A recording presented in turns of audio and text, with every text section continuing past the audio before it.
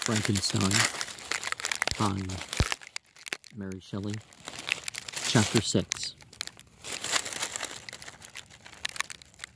Flitterball then put the following letter into my hands. It was from my own Elizabeth. My dearest cousin, you've been ill, very ill, and even the constant letters of dear kind Henry are not sufficient to reassure me on your account. You are forbidden to write, to hold a pen, yet one word from you, dear Victor, is necessary to calm our apprehensions. For a long time I have thought that each post would bring this line in my persuasions to restrain my uncle from undertaking a journey to Ingolstadt. I have prevented his encountering the inconveniences and perhaps dangers of so long a journey. Yet, how often have I regretted not being able to perform it myself.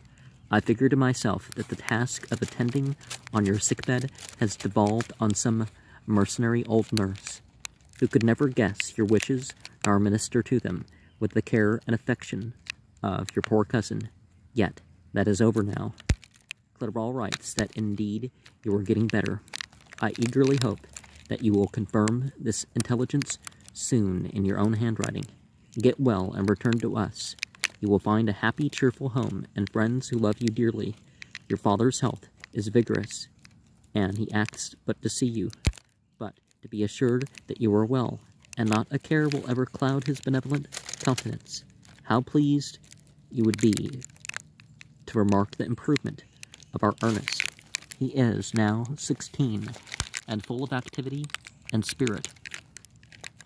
He is desirous to be a true Swiss and to enter into foreign service, but we cannot part with him, at least until his elder brother return to us.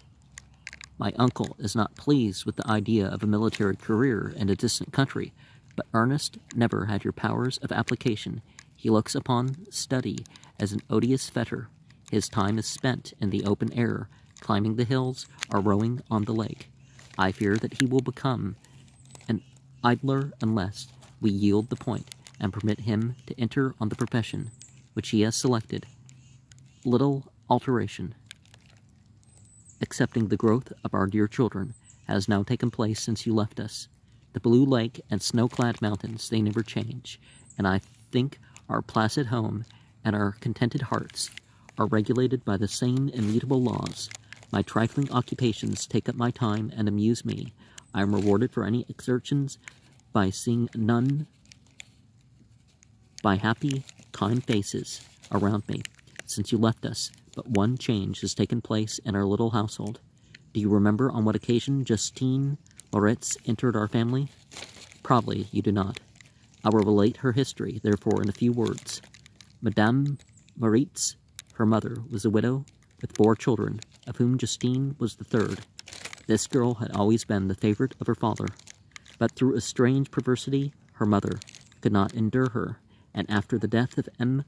Moritz, treated her very ill. My aunt observed this, and when Justine was 12 years of age, prevailed on her mother to allow her to live at our house. The republican institutions of our country have produced similar and happier manners than those which prevail in the great monarchies that surround it. Hence, there is less distinction between the several classes of its inhabitants, and the lower orders, being neither so poor nor so despised. Their manners are more refined and moral. A servant in Geneva does not mean the same thing as a servant in France and England. Justine, thus received in our family, learned the duties of a servant, a condition which, in our fortunate country, does not include the idea of ignorance and a sacrifice of the dignity of a human being. Justine, you may remember, was a great favorite of yours, and I recollect you once remarked that if you were in an ill humor, one glance from Justine could dissipate it, for the same reason that Ariosto gives concerning the beauty of Angelica. She looked so frank-hearted and happy. My aunt conceived a great attachment for her, by which she was induced to give her an education superior to that which she had at first intended. This benefit was fully repaid. Justine was the most grateful little creature in the world. I do not mean that she made any professions. I never heard one pass her lips, but you could see by her eyes that she almost adored her protectress, although her disposition was joyous and in many respects inconsiderate. Yet she paid the greatest attention to every gesture of my aunt. She thought her model of all excellence, and endeavored to imitate her phraseology and manners, so that even now she often reminds me of her. When my dearest aunt died, everyone was too much occupied in their own grief to notice poor Justine, who had attended her during her illness with the most anxious affection. Poor Justine was very ill, but other trials were reserved for her. One by one her brothers and sister died, and her mother, with the exception of her neglected daughters, was left childless. The consciousness of the woman was troubled. She began to think that the deaths of her favorites was a judgment from heaven to chastise her partiality. She was a Roman Catholic, and I believe her confessor confirmed the idea which she had conceived. Accordingly, a few months after your departure for Ingolstadt, Justine was called home by her repentant mother. Poor girl, she wept when she quitted our house. She was much altered since the death of my aunt. Grief had given softness and a winning mildness to her manners, which had before been remarkable for vivacity. Nor was her residence at my mother's house of a nature to restore her gaiety. The poor woman was very vacillating in her repentance. She sometimes begged Justine to forgive her unkindness, but much oftener accused her of having caused the deaths of her brothers and sister. Perpetual fretting at length threw Madame Moritz into a decline, which at first increased her irritability. But she is now at peace forever. She died on the first approach of cold weather at the beginning of this last winter. Justine has returned to us, and I assure you I love her tenderly. She is very clever and gentle, and extremely pretty, as I mentioned before. Her mien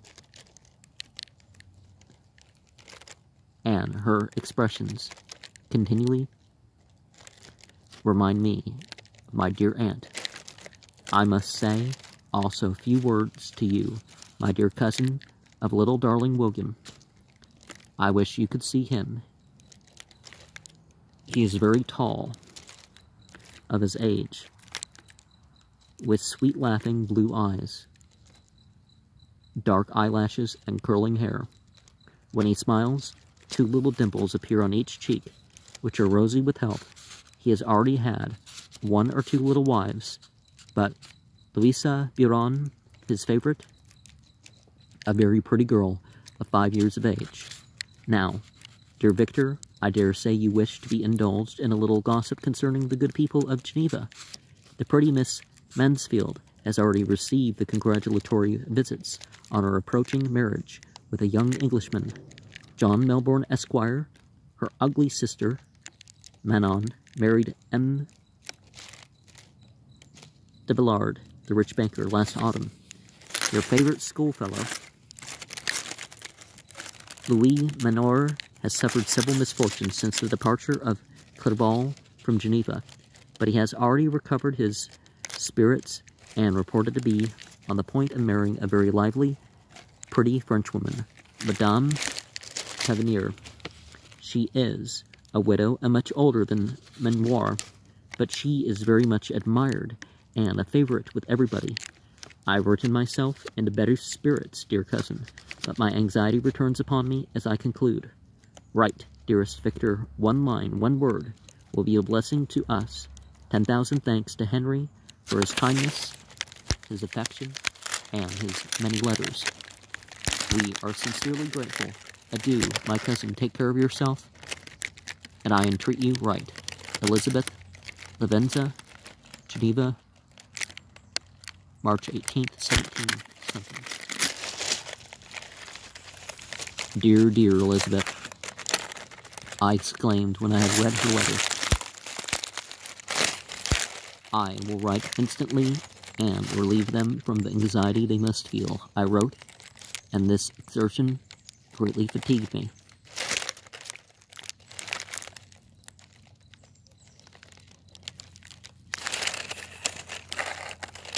But my convalescence had commenced, and proceeded regularly. In another fortnight, I was able to leave my chamber. One of the first duties on my recovery was to introduce Clerval to the several professors of the university. In doing this, I underwent a kind of rough usage, ill befitting the words that my mind had sustained. Ever since the fatal night, the end of my labors, and the beginnings of my misfortunes, I had received a violent antipathy, even to the name of natural philosophy, when I was otherwise quite restored to health. The sight of a chemical instrument would renew all the agony of my nervous symptoms. Henry saw this, and had removed all my apparatus from my view, and he also changed my apartment, where he perceived that I had acquired a dislike for the room which had previously been my laboratory. But these cares of Clerval were made of no avail when I visited the professors. M. Waldman inflicted torture when he praised, with kindness and warmth, the astonishing progress I had made in the sciences. He soon perceived that I disliked the subject, but not guessing the real cause, he attributed my feelings to modesty, and changed the subject from my improvement to the science itself, with a desire, as I evidently saw, of drawing myself out.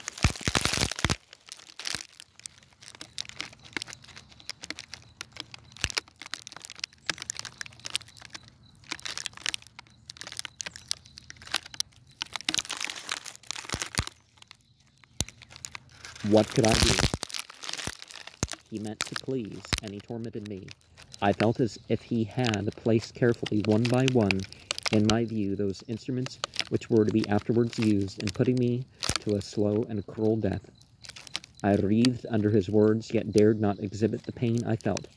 Clerval, whose eyes and feelings were always quick in discerning the sensations of others, declined the subject, alleging in excuse his total ignorance, and the conversation took a more general turn. I thanked my friend from my heart, but I did not speak. I saw plainly that he was surprised, but he never attempted to draw my secret from me, and although I loved him with a mixture of affection and reverence that knew no bounds, yet I could never persuade myself to confide to him that event which was so often present to my recollection, but which I feared the detail to another would only impress more deeply.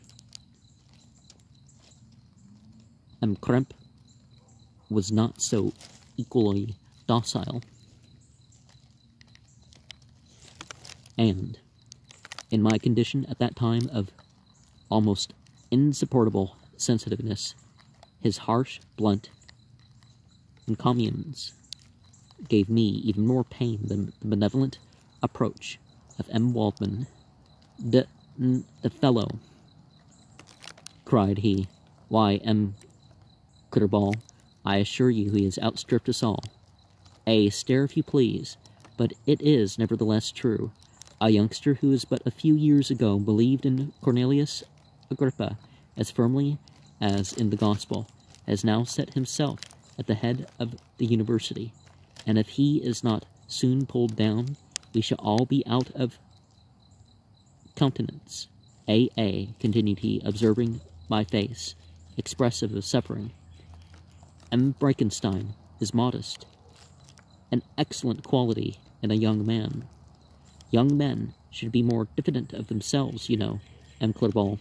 I was myself when young, but that wears out in a very short time. M. Krempe had now commenced a eulogy on himself, which happily turned the conversation from a subject that was so annoying to me. Clerval had never sympathized in my tastes for natural science. and his literary pursuits differed wholly from those which had occupied me. He came to the university with his design of making himself complete master of the Oriental languages, as thus he should open the field for the plan of life he had marked out for himself. Resolved to pursue no inglorious career, he turned his eyes towards the east as affording scope for his spirit of enterprise. The Persian, Arabic, and Sanskrit languages engaged his attention, and I was easily introduced to enter on the same studies. Idleness had ever been irksome to me, and now that I wished to fly from reflection and hated my former studies, I felt great relief in being the fellow pupil with my friend, and found not only instruction but consolation in the works of the Orientalists. I did not, like him, attempt a critical knowledge of their dialects, for I did not contemplate making any other use of them than temporary amusement. I read merely to understand their meaning, and they well paid my labors. Their melancholy was soothing, and their joy elevating to a degree I never experienced in studying the authors of any other country. When you read the writings, life appears to consist in a warm sun and a garden of roses, in the similes and frowns of a fair enemy, and the fire that consumes your own heart. How different from the manly and heroical poetry of Greece and Rome. Summer passed away in these occupations, and my return to Geneva was fixed for the latter end of autumn. But being delayed by several accidents, winter and snow arrived. The roads were deemed impassable, and my journey was retarded until the ensuing spring. I felt this delay very bitterly, for I longed to see my native town and my beloved friends. My return had only been delayed so long from an unwillingness to leave Clerval in a strange place before he had become acquainted with any of its inhabitants. The winter, however, was spent cheerfully, and although the spring was uncommonly late, when it came, its beauty compensated for its dilatoriness. The month of May had already commenced, and I expected the latter delay, which was to fix the date of my departure, when Henry proposed a pedestrian tour in the environs of Ingolstadt, that I might bid a personal farewell to the country I had so long inhabited. I acceded with pleasure to this proposition. I was fond of exercise, and Clerval had always been my favorite companion in the rambles of this nature that I had taken among the scenes of my native country. We passed a fortnight in these perambulations. My health and spirits had long been restored, and they gained additional strength from the salubrious air I breathed.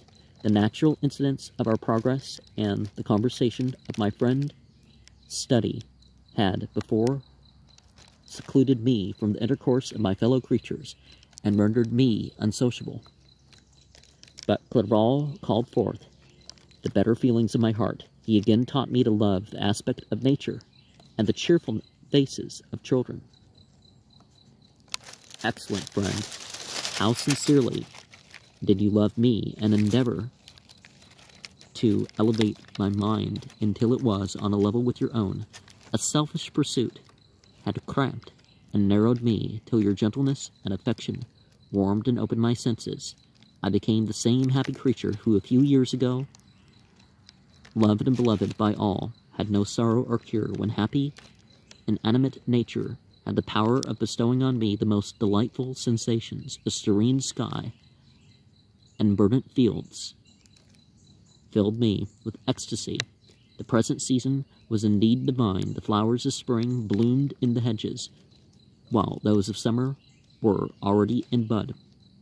I was undisturbed by thoughts which during the preceding year had pressed upon me, notwithstanding my endeavors to throw them off with an invincible burden. Henry rejoiced in my gaiety and sincerely sympathized in my feelings. He exerted himself to amuse me, while he expressed the sensations that filled his soul. The resources of his mind on this occasion were truly astonishing. His conversation was full of imagination, and very often in imitation of the Persian and Arabic writers. He invented tales of wonderful fancy and passion. At other times, he repeated my favorite poems, or drew me out into arguments, which he supported with great ingenuity. We returned to our college on a Sunday afternoon. The peasants were dancing, and everyone we met appeared joyous and happy. My own spirits were high, and I bounded along with feelings of unbridled joy and hilarity. Now, it's essential that the spiritual leaders